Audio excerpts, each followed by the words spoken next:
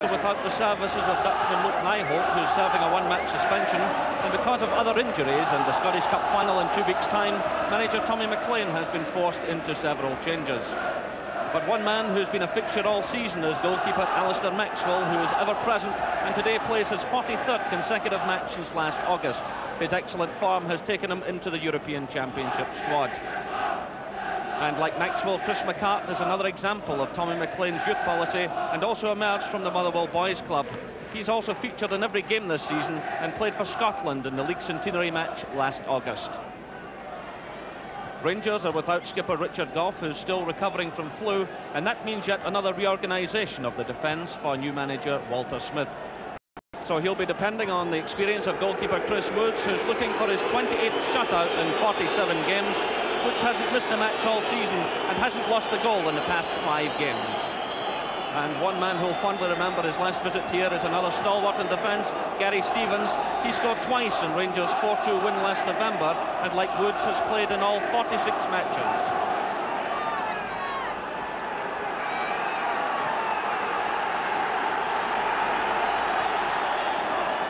The referee is Mr. Andrew Waddle from Edinburgh.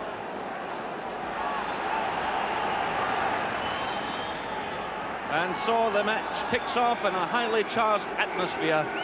There's a distinct championship feeling in the air here at Fir Park. Rangers seeking their 41st league title. They've won it outright 39 times and shared the very first with Dumbarton way back in 1891. I can tell you they also clinched the 1953 title on what was then goal average, the only time they did that.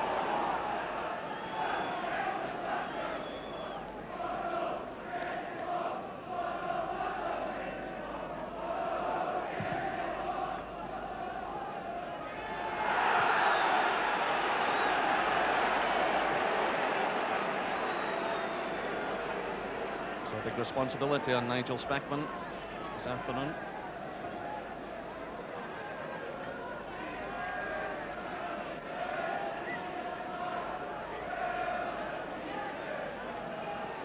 Craig Patterson well forward again. Keatley with him. David Cooper with the free kick. O'Donnell climbing high, swept away by Haitley. Another long one for Mo Johnson to chase. Plenty of time for the Motherwell captain this afternoon, Chris McCart, to get the ball safely back to Maxwell.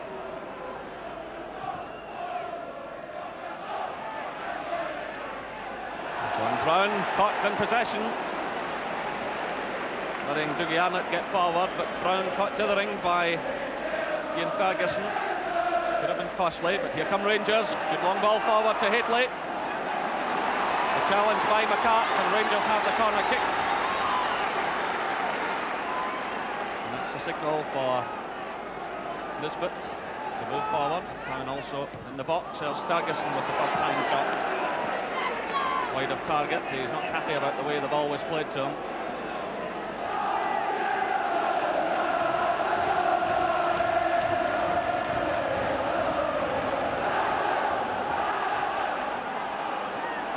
Good play between Johnson and Walters. Walters showing tremendous pace, getting in the cross.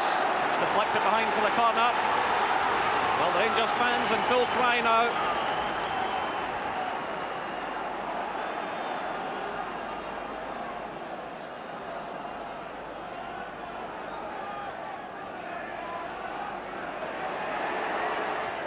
Hurlett clipping it forward, looking for Haitley. It's headed away by Patterson. Bit of help there from Griffin. By Stevens, touch on by Cowan, lovely touch to Walters. Nisbet is in the middle with Haitley. Headed away by Patterson, good interception. There's a slack ball though from Ian Ferguson of Motherwell. It goes behind for the corner.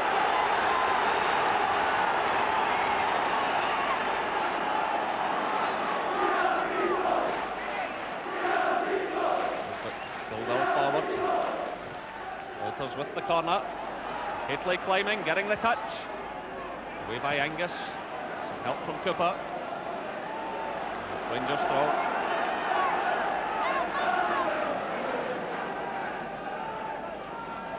Haitley. Johnston. Spackman. Oh, great save by Maxwell. Spackman's shot taking out his wicked deflection. The goalkeeper had committed himself and managed to get right back across his line. It was Hitley's touch on. Mo Johnson then playing it. Ferguson into the path of Spackman. Look at the deflection. The goalkeeper doing brilliantly.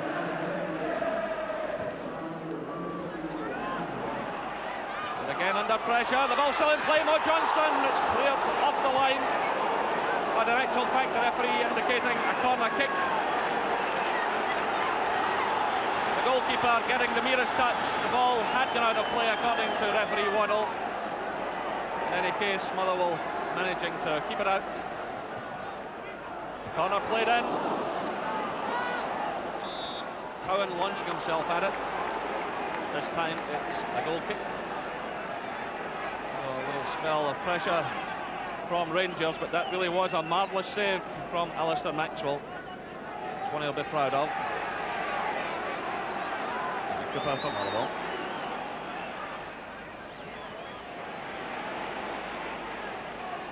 Good play between Cowan and Spackman. Walters. Well, look for Johnson to chase, but Griffin's there.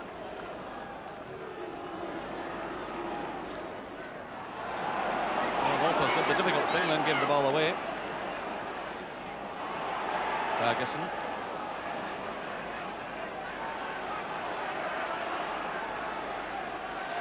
Good play by Ian Ferguson. The early ball cut out by Nisbet. Well, pushing it behind as Dougie Arnott threatened.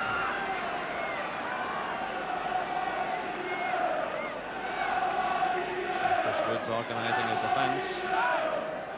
Chris McCart well forward. Craig Patterson also moving into the penalty area. Bobby Cooper laying it into the near post. Driven forward! John Philliban.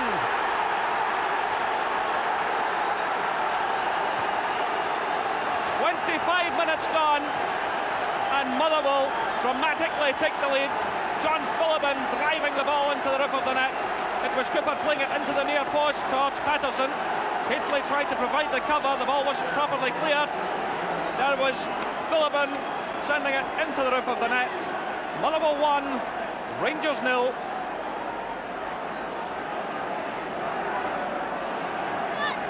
Into Spackman. Cut out by Jimmy Dolan. Davy Cooper. Trying to find O'Donnell. Good cover though by Tom Cowan.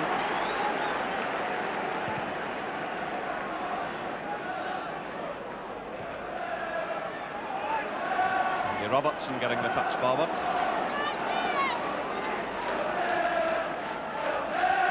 Well, Rangers making a tactical change there, and Nigel Spackman moving in alongside John Brown. Scott Nisbet operating in the right back role with Cowan at left back. And Sandy Robertson operating in midfield with Hurlock and Ferguson.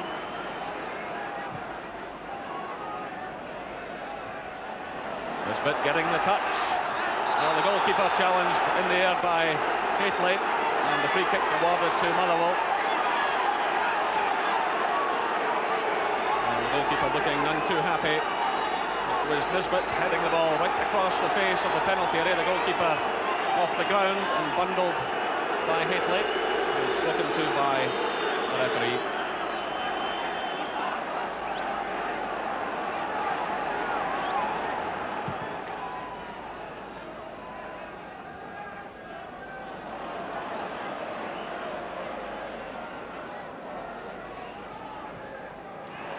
Good play by Sandy Robertson to Walters. Good change of pace by Walters. Great play by the Rangers winger. Headed behind by Craig Patterson. Well, Patterson did well because Walters really had turned the defence. And that's the kind of play Rangers will need from Mark Walters this afternoon if they to get themselves back into this match. Patterson again stretching to clear, only as far as Ian Ferguson. Forward to Nisbet. Hitley coming in. Fine save again by Alistair Maxwell. Well, it was a nice little ball forward by Ferguson to Nisbet. He hit the cross first time, and Haitley climbing above the defence, got in the header. Well taken again by Maxwell, who's had a fine first half. Haitley again, switching the play to Walters. Griffin moving in quickly. Walters. Good effort by Mark Walters. Good handling again by the goalkeeper. Well, Mark Walters showing his considerable skills again. Driving in the ball, well taken by the goalkeeper, but there goes the half-time whistle here at Fir Park. John Philbin scoring after 25 minutes. A corner coming in from Davy Cooper on the right. He played it into the near post.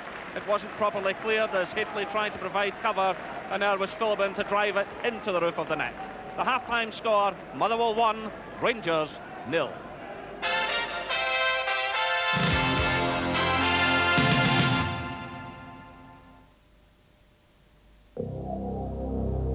This car is rather special. It has special wheels with low-profile tires, special paintwork, even on the door mirrors, special seat trim, adjustable steering column, tachometer, even a rear spoiler. And the price? That can't be right.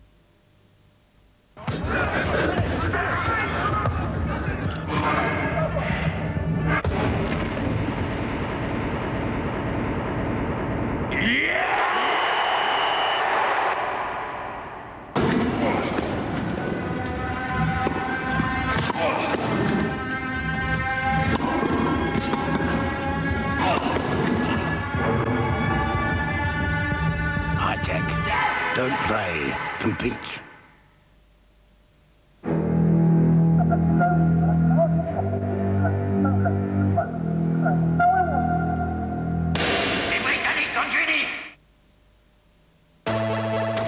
And on, and on, and on, and on, and on, and on, and on, and very strong. And on, and on, and on, and on, and on, and on, and on, and Ariston, and on, and on, and on, and Ariston. I've been around the world, it's true, searching for someone exactly like you. And finally I found, oh yeah, it's true, I found my world in you.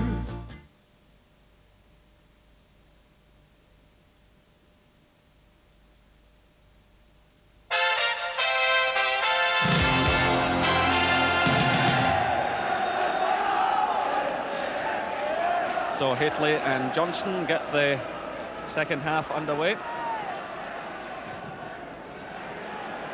And immediately Rangers winning the throw-in.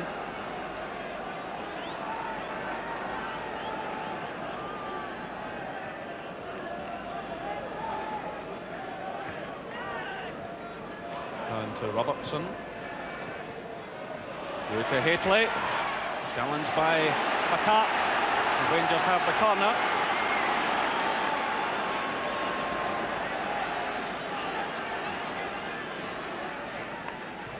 Walters with the corner. The downward header, Mo Johnston's in there. What another marvellous save by Alistair Maxwell. Well, Rangers just cannot believe it. The reflexes of the Motherwell goalkeeper, quite remarkable. The corner coming in for Walters, a downward header from Cowan. Mo Johnson getting the touch, and the goalkeeper denying him again. Again, it's Walters. Nisbet getting the touch, but no power in the effort.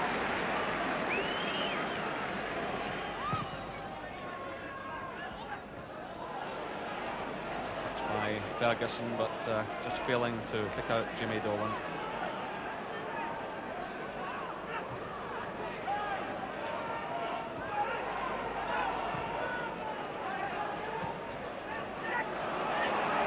Dolan to Ferguson. Dolan again. David Cooper.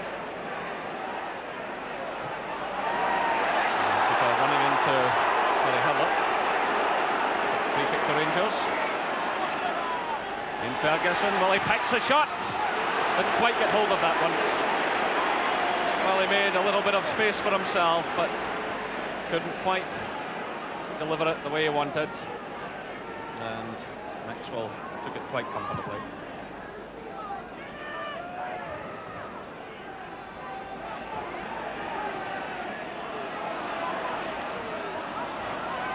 Ferguson does well. Walters. Still Walters. Getting in the cross, doing well, but the cover provided by Ian Angus. Walters winning the throw for Rangers.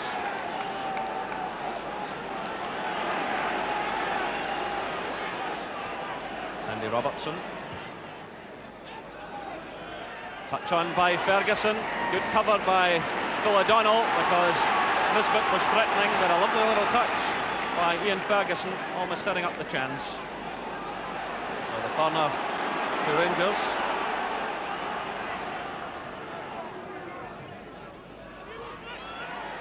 Nisbet off the bar, headed away by Griffin. Robertson's shot right into the hands of the goalkeeper. Well, Rangers so unlucky in this match. The corner kick coming in. Nisbet's header coming off the face of the crossbar, and Jim Griffin sending it clear. Ian Ferguson is the man going off. Peter Houstra, the Dutchman, comes into the fray.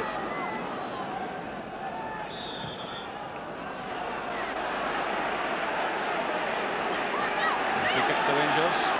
That's the displeasure of Davy Cooper.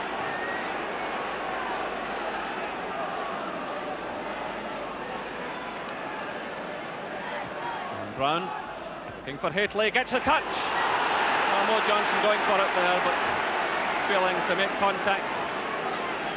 Shadowed by Chris McCart. That was Brown's free kick. Haitley getting in ahead of Patterson this time.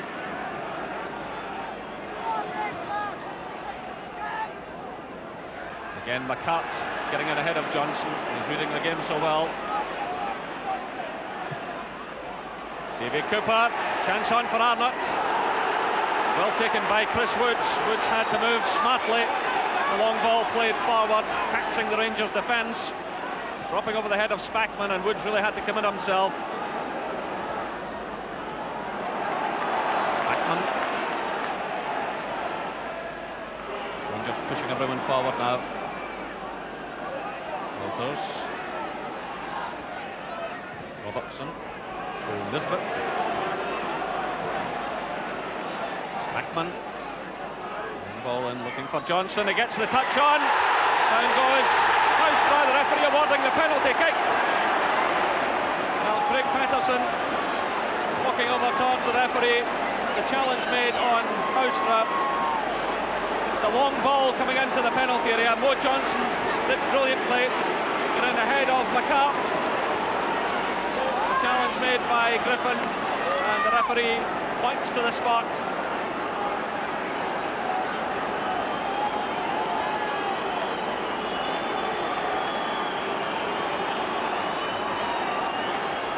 It's Mark Walters against Maxwell.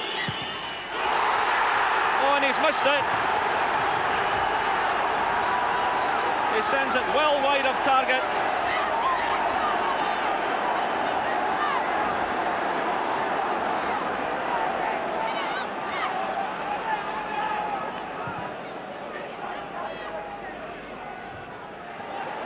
Ball forward for Dougie Arnott to chase.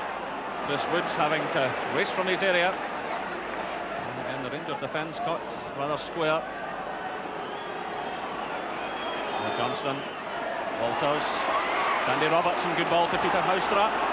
Better play by Rangers, a good cross.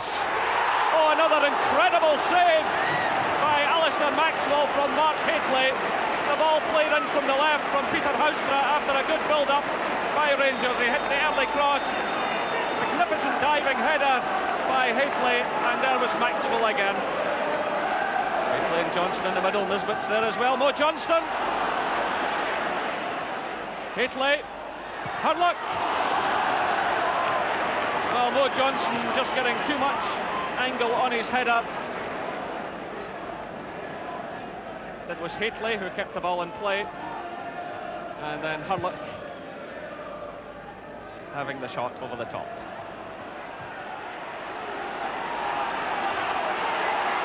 Well, McCart running into trouble. Motherwell just being a bit too clever at the back.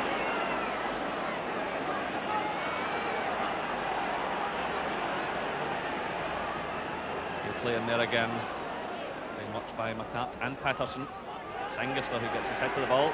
Hurlock, Patterson again. Arnott did well to get the ball to Kirk. Chance for Motherwell to counter-attack. Good ball from Kirk to Arnott. Dougie Arnott. Oh, he scored! A tremendous goal by Dougie Arnott. 5 minutes to go, and Dougie Arnott gets his 15th goal of the season. In a remarkable afternoon here at Fir Park. Long ball coming out of defence, and Arnott racing clear of the defence. He also had Jamie Dolan going through the middle with him. And he slotted the ball high past Chris Woods into the back of the net. So Motherwell 2, Rangers 0. Tommy McLean must be a proud man this afternoon.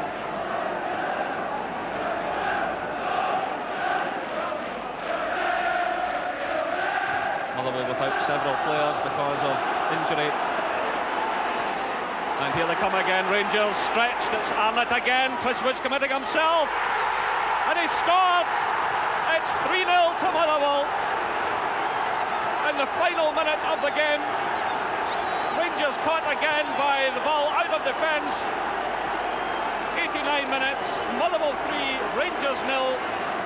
16 goals this season for Dougie Arnott, again running on to the long ball. The Rangers defence caught flat-footed, Chris Woods committing himself, but a fine finish, the ball clipping the post and running into the back of the net. Well, in terms of goal difference, this really does mean something in the Championship as well. Rangers held a 4-goal advantage over Aberdeen. The Motherwell fans in the enclosure opposite the main stand are quite ecstatic as they look forward to Hampden Park in a couple of weeks' time. There goes the final whistle. Jubilant Motherwell fans. Dougie Arnott, the man who put them to the sword. 2 goals in the last 5 minutes of the game. The first one racing clear of a very square defence, a long ball coming out towards him. And he hit it high past Chris Woods into the back of the net. Then with just 60 seconds left, again catching the defence, snapping and slotting the ball in past Woods off the post.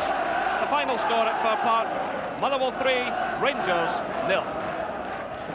Alistair, quite a game. I don't think anyone can quite believe what happened, because you were under siege for a large part of the time, but then again 3-0 winners in the end. That's right. Name of the game, scoring goals. I think today we had the break of the ball on a number of occasions, but it was nice to see ourselves getting 3 goals at the other end. Now, despite the fact that you and the rest of the defence were under pressure for quite a while, you did seem quite composed at the back.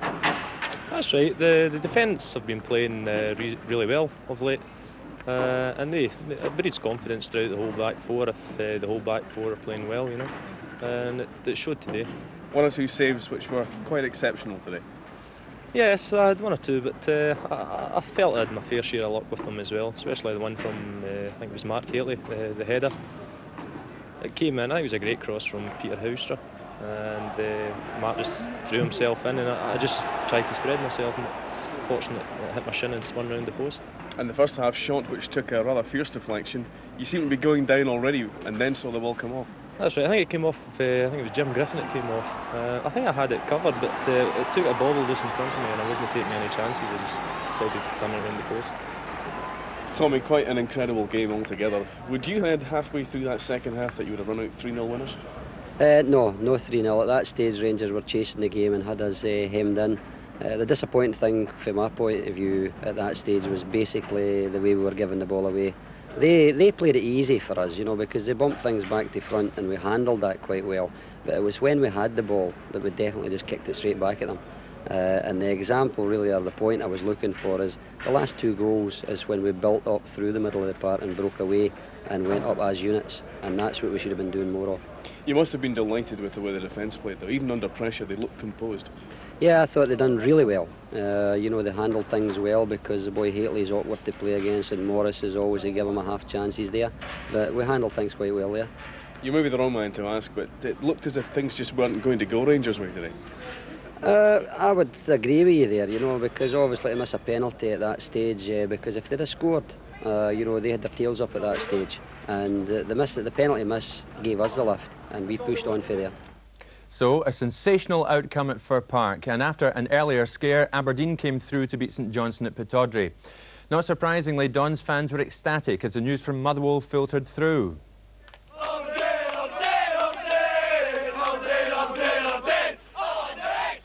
News travels fast. It certainly did from Fir Park to Pittodrie yesterday. Aberdeen fans quickly realised that a draw at Ibrox next weekend would secure their club the title. All we've asked for is to get to Ibrox from the position we were in, to get to Ibrox to play for the League Championship. Now we're going there on Saturday to play for the League Championship, and I think it's a magnificent game for Scottish football. I think it'll be the biggest game in Britain next week, and Aberdeen are now in the driving seat, and we've worked so hard, so we want to go there next week and play as well as Aberdeen can play. Well, Alex Smith obviously confident, Gordon, but what were Rangers thinking about chasing the game so recklessly when goal difference is a factor? I really don't know. I mean, they were 1-0 down, and as expected, I mean, they were pushing forward, but I mean, you've got to keep a bit of discipline in your back four at the same time, and they completely lost that, and that it could cost them dearly, but it's something that I felt wouldn't have happened if Gary Stevens had stayed on the pitch. Not many good Rangers performances, but in fairness to Mark Hateley, he worked very hard indeed. Yeah, he battled throughout the 90 minutes, and it was a shame for him that he finished on the losing side. In fact, it was probably one of the best aerial battles I've seen this season, Mark Hateley and Craig Patterson. It really was terrific stuff. He put a tremendous amount of effort into the game yesterday, and I think, as we've said before, he never had the best of starts when he first came to Ibrox, but I think now, in particular with his performances over the last couple of months of the season, he's certainly won over the fans. I mean, he sets this one up and then makes tremendous ground to get a downward header here.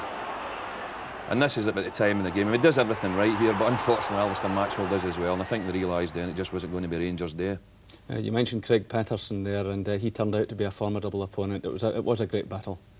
Yeah, and I think possibly if Craig Patterson hadn't been playing yesterday, it would have caused Hateley would have got a lot more, caused Motherwell a lot more problems than what he did, because he's a big dominant centre half, and he's somebody that I feel is vastly underrated. And I think his partnership with Chris McCart is probably one of the best in the Premier League. I mean, they've talked about Butcher and Goff, you know, McPherson and Levine, but the Patterson-McCart partnership is as good as any in the league. I mean, as well as getting up, he gets plenty of distance on his headers as well. I mean, he's no Beckenbauer on the ball, but he's very effective defensively. That's right, and Chris McCart, you just mentioned him there. Another terrific performance from him, wasn't it? Yeah, well, he's a player that every time I see him seems to get better. And I think he's going to be one of these players in the not too distant future. He's going to be a regular in the Scotland set-up. He really has got a tremendous amount going for him. I mean, he's pacey, he's good in the air, and he's comfortable on the ball as well. He was getting in ahead of Mo Johnson quite a lot. There's an example of it there. Yeah, well, I felt it was the McCart-Patterson partnership that won the game for Motherwell yesterday. I mean, obviously along with Rangers' bad defending at the end of the game, but a little flick here, but those kind of things are easy to do when you're 2-0 up. But he's certainly a very talented player, and one we're going to hear a lot more about in the future. Now, the penalty kick, of course, the incident there, that could best be described as soft. Yes, I think they were a bit fortunate to get the penalty kick here. A little flick on. Hoystra just gets in front of Griffin here and tumbles over. But in saying that, it must have been quite a difficult angle for the referee to judge. But he gave the penalty. Great chance for Rangers to get back into the game. Pressure and tension get to Mark Walters, and he misses it. Skies it way over the... leans back a bit on the ball here and skies it over the bar. Then enter Dougie Arnott, another shrewd signing by Tommy McLean from Pollock Juniors. Yeah, I think he's booked his cup final place yesterday. I mean, He never seen a great deal of the ball yesterday, but when he did, he was very, very effective, because obviously Rangers put them under that much pressure in the game. This is the goal here. I mean, we're talking about Rangers defending. I mean, there's only Spackman and Sandy Robertson in the picture here. It really is desperate defending, but nevertheless, it was a terrific finish for Dougie Arnott.